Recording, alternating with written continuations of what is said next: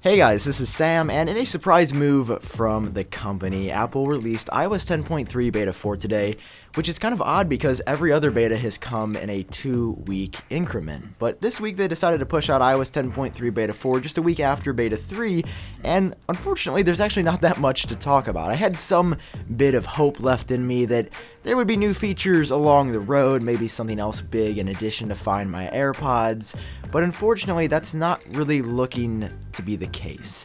So first up, the LAN asset cache should now work as expected. Apparently it wasn't working correctly before, and I'm going to be completely honest, I have no idea what that is. So if any developer or person with LAN asset cache knowledge can leave a comment down below talking about what that exactly is, I would really appreciate it. I did a Google search and really couldn't find anything. I came up with like some Windows results, so if so, that would be really appreciated, but apparently that is fixed in this beta. And also, Lightning video adapters should also work normally as well. For whatever reason, Lightning video adapters weren't working correctly with previous betas. There was probably some coding that got jumbled around and caused those to have some issues. So if you had like a Lightning to VGA or Lightning to HDMI adapter to like project your iPhone or iPad screen somewhere else, that should work again. So definitely the opposite of a lit iOS 10.3 beta, and nowhere near the scope of the first or really even the second. So it looks like the beta release cycle is beginning to wind down, which is good and bad news.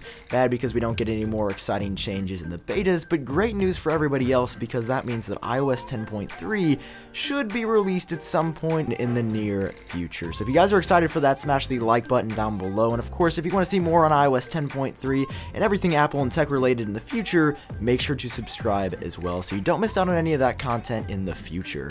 I've been Sam, I hope you guys are doing great, and I will talk to you later.